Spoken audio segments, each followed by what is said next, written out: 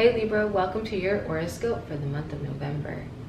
So you guys got the Fool card as your first card, and what I'm getting is that you're going to be leaping into a new experience. You're ready, you're open, and it's happening.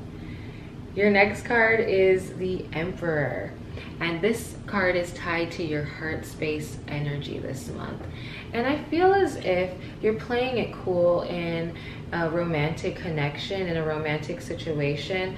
I feel as if it's time to open up a little bit more. It's time to, show all of your cards to this person, because I feel like they are serious about moving forward with you, and they want to know that you are as well.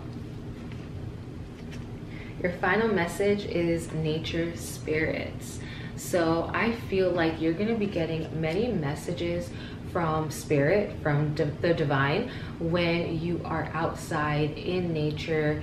I feel as if you should take a notebook and a pen and just sit out in nature for an hour or so at some point this month, because there's going to be so many messages coming to you, especially if you're a writer. I feel like you're going to be getting a burst of inspiration while you're outside.